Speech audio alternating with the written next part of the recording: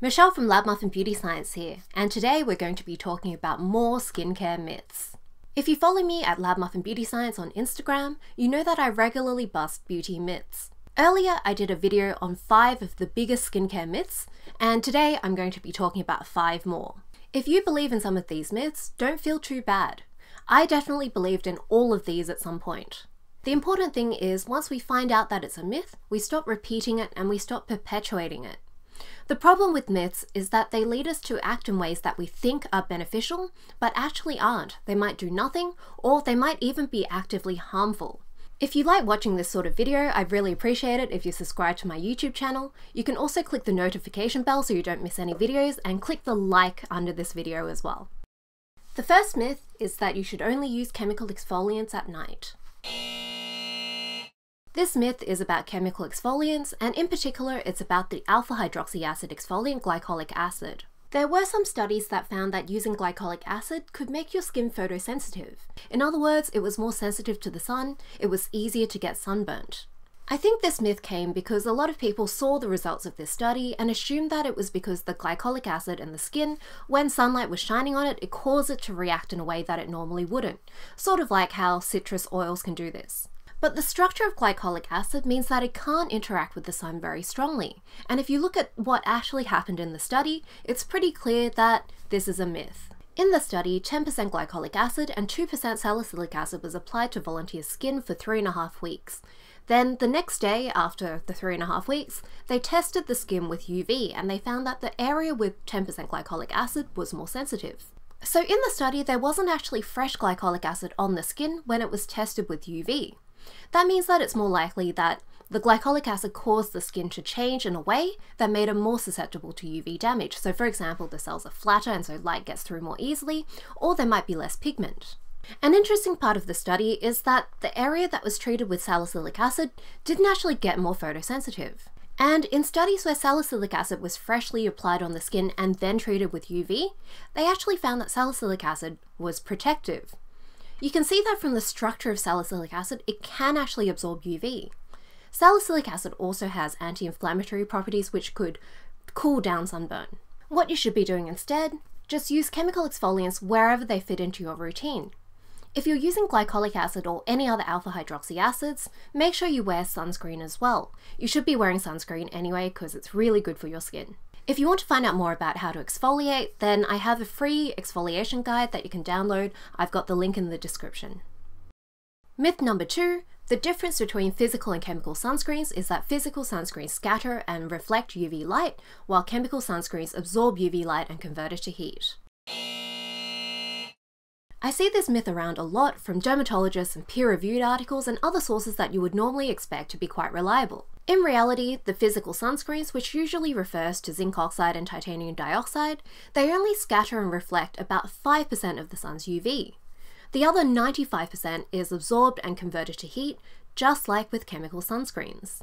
This might seem like a nitpicky technical detail that we shouldn't really worry too much about, but the problem is it does lead to people picking physical sunscreens for reasons that aren't actually true. For example, some people think that this is the reason why chemical sunscreens feel hotter on their face, or that the heat produced by chemical sunscreens can make melasma worse, when in reality there's only really a 5% difference. So because of this myth, some people turn to physical sunscreens and then they run into the biggest drawbacks of these, which is the fact that they're really thick, they tend to be quite uncomfortable, and they often give a white cast, which is where when you apply it on darker skin, not even that dark, so I see this on my skin. And then to get around these problems, people apply less sunscreen, which is definitely bad for you. You can find out more about how to pick and use sunscreens in my ebook, The Lab Muffin Guide to Basic Skincare. There is a free sample chapter which includes lots of information on sunscreens. I've also done lots and lots of videos about sunscreens. I've linked all of this again in the description. The next myth is that if a product contains comedogenic ingredients, it will break you out. I've done a video before on the whole concept of comedogenicity, but in short, the tests for these don't reflect how products are used in real life. Firstly, the tests were done on rabbit ears, which are not human faces, and there was one very important false positive very early on, which was petrolatum, or petroleum jelly. This clogged rabbit ears, but later on they found out that on human skin, it doesn't clog pores at all.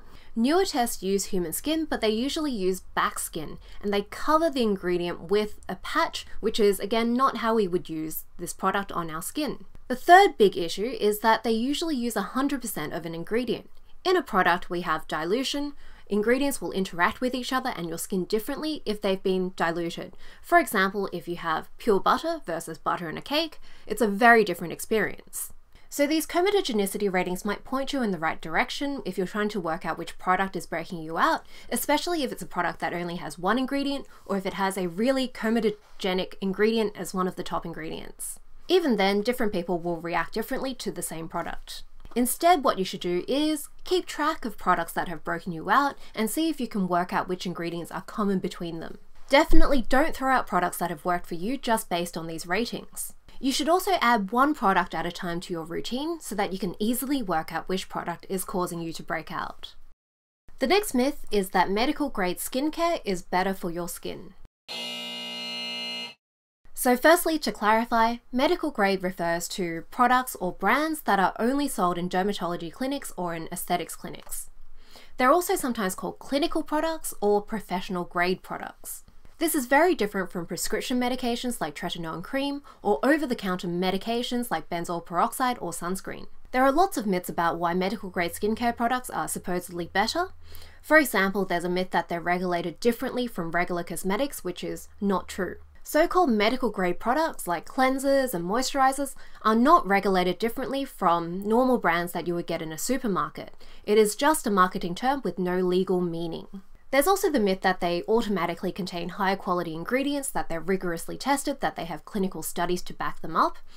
Again, this might be true for some brands, but not necessarily just from the term medical grade. It really depends on what that specific brand wants to do with their development process.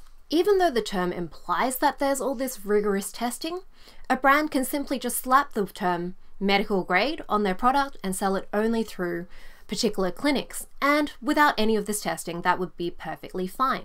There's also the fact that lots of drugstore products are rigorously tested, especially with the brands that are more dermatological. There's also this myth that medical grade products are allowed to penetrate more deeply or contain higher concentrations of actives than so-called over-the-counter or regular drugstore products. And again, it's not true, they aren't regulated differently. Instead, what you should do is use skincare products that work for your skin and your budget and your preferences.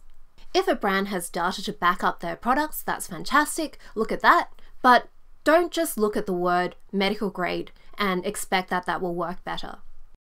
The final myth is that oily skin doesn't require moisturizer. I've talked about this myth before in my video on dry and dehydrated skin. Oily skin can produce lots of oil, but that doesn't necessarily mean that it's good at holding on to water. So for example, my skin. The oil that sits on top of your skin, the sebum, isn't actually that good at holding on to water or preventing transepidermal water loss. Moisturizers are designed to help your skin compensate for lack of oil or lack of water, and there are three main types of ingredients in these. They are occlusives, which sit on top of your skin and trap water in. There are emollients, which help to soften your skin, and there are humectants, which hold onto water and keep it on your skin. Not all of these ingredients are oils. Often occlusives and emollients are oils, but humectants are not oily. So if your skin is oily, you shouldn't just avoid moisturizers. Instead, what you should do is check if your skin is dehydration prone, then pick a moisturizer that addresses that problem. If you want a ton of detail about picking moisturizers, you can check out my video on dry and dehydrated skin. I also have a whole chapter in my ebook that's all about picking moisturizers. So did you believe any of these 5 myths? I definitely did. Are there other myths that you keep seeing pop up time and time again? If so, leave them in the comments and I will bust them. If you like myth busting, you might want to follow me at Muffin Beauty Science on Instagram, where I bust myths all the time. You can of course subscribe to this YouTube channel and check out my blog as well. See you next time.